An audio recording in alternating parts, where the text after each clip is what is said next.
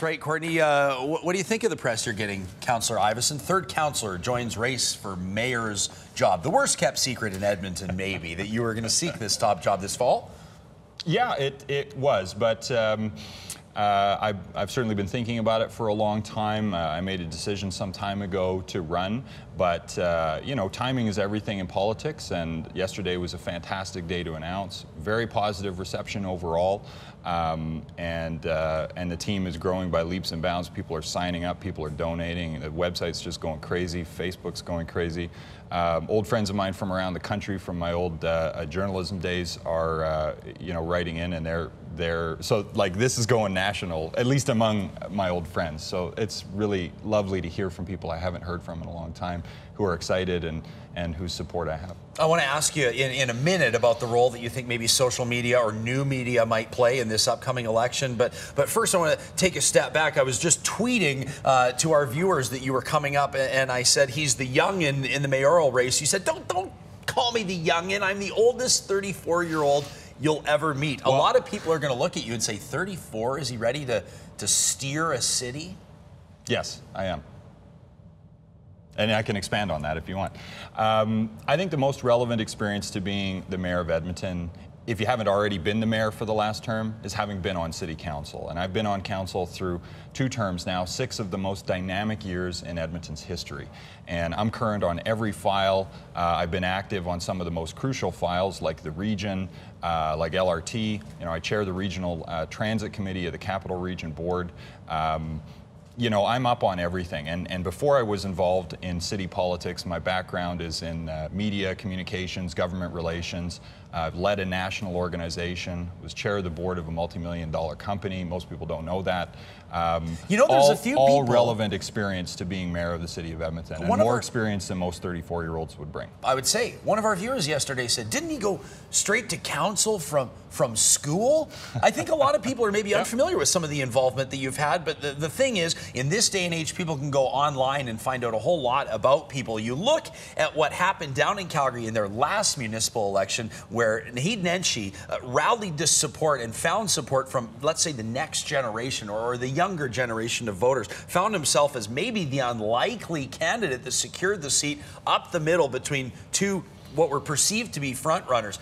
Do you think that campaigning and maybe even elections themselves have changed? Are we maybe going to see an end to voter apathy? Is there more opportunity for a younger candidate who can maybe engage younger voters online? Is there a bigger challenge for those that are running that are maybe not as familiar with that landscape?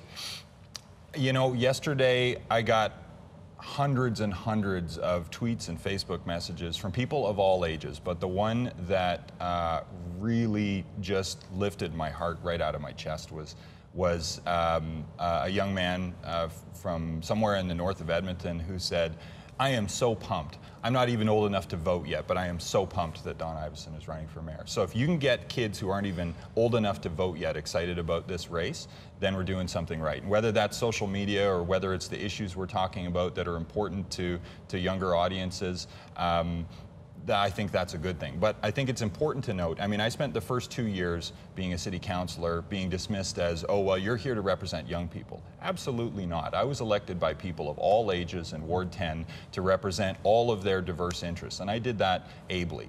And my supporters come from all walks of life. They're all ages. Certainly, I think we'll have some tools and some issues that I think younger audiences are going to want to plug into. But, you know, you look at who was at my launch yesterday, and there were all walks of life and all ages standing behind me.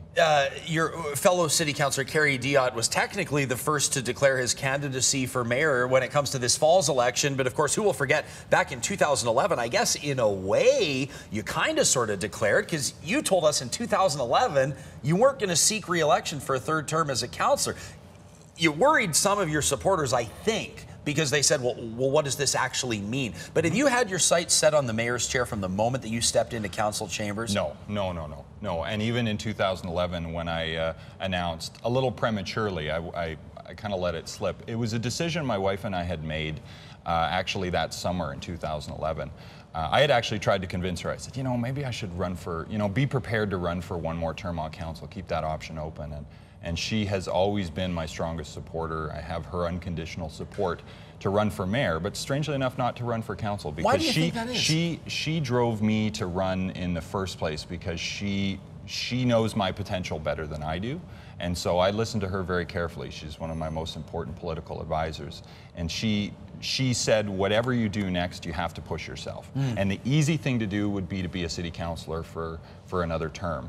And so we had made the decision at that point that I wouldn't run for council again, but hadn't made the decision to run for mayor. That's a decision we made more recently. Okay, I'm out of time, so very quickly, I'm going to say in my words, the difference in your politics and Councillor Diot's are very obvious. Voters can do their research and find that out themselves. But in closing, in just a few sentences, how do your politics or your platform differ from Councillor Karen Leibovici's?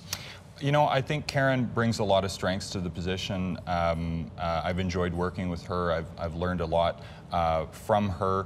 I think our approach to politics isn't really that different. I think we're going to be passionate about different issues. We're going to use different tools to engage people. But I think, well, you know, what Edmontonians are really looking for in this election is a high-level debate about where our city goes next. This is the most focused chance we get every few years to sit down as a city and say, what's next? And I think all the candidates are going to add to that conversation. I certainly hope they will anyway. I can't wait to be a part of that debate. It's going to be one heck of a mayoral race. Don Iveson, thanks for joining us here. You've got 4 choices now on the ballot, 3 of them current city councillors. Of course, we'll keep our finger on the pulse of this race as fall approaches. You can follow Don on Twitter, find out more about what his platform is. When we come back, news, traffic, and weather. Courtney and the team set to go.